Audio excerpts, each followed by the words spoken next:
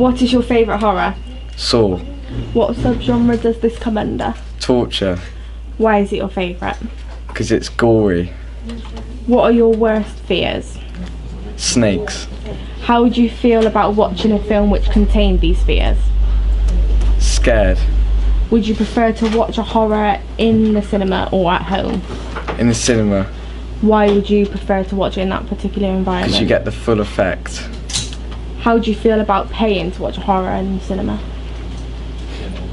Depends on much, but yeah, I'll be alright. Have you ever had a horror that has given you nightmares?